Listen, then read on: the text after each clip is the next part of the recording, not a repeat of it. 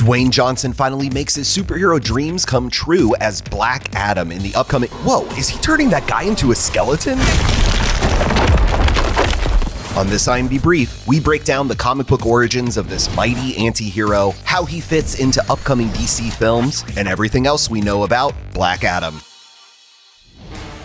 Johnson has been trying to make this role happen for nearly 15 years, around the same time that he was also trying to shed his pro wrestling nickname and persona. This artist, formerly known as The Rock, was actually first approached to play a superhero in 2006, but instead found himself intrigued by the film's bad guy, an ancient warrior who is corrupted by the supernatural powers bestowed upon him by a wizard named Shazam. Wait, for real? Yep, that's the one. This bewhiskered wizard empowers the young Billy Batson with similar abilities to Black Adam a few millennia later. But so far, Billy and his super alter ego, who is also named Shazam, has been doing mostly good with the gifts he's been given. Have fun.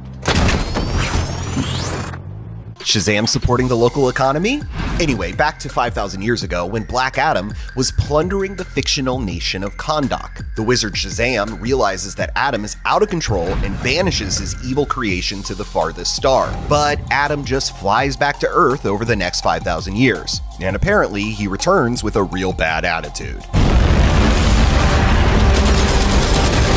Eventually, Black Adam will have to sort this all out with Shazam the Wizard, Shazam the Superhero, and Shazam's family of 5 young misfits who were more recently imbued with similar superpowers. Unfortunately for this crew, they don't seem to know what Black Adam has in store for them.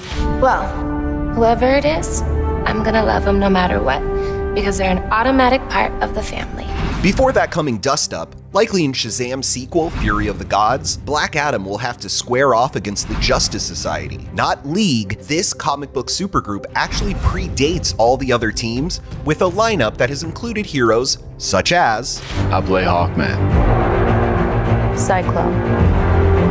Atom Smasher. Dr. Fate. Now we're talking. Aldous Hodge's Hawkman is the reincarnation of an Egyptian prince, so he'll probably have ancient beef with Black Adam that he'll want to squash with an assist from his teammates on the Justice Society. Along with the power of flight from his metal wings, Hawkman can rely on Cyclone's wind control, Atom Smasher's size manipulation, and Dr. Fate's magical helmet. Having done James Bond for 10 years, 4 films, nothing compares to this. Not even singing ABBA with Meryl. When you're gone, that's right, how can I get beyond? Jungle Cruise director Jaume Collet-Serra promises to reveal a darker side of Dwayne Johnson's persona, even comparing Black Adam to Clint Eastwood's Dirty Harry. Now you know why they call me Dirty Harry. Every dirty job that comes along.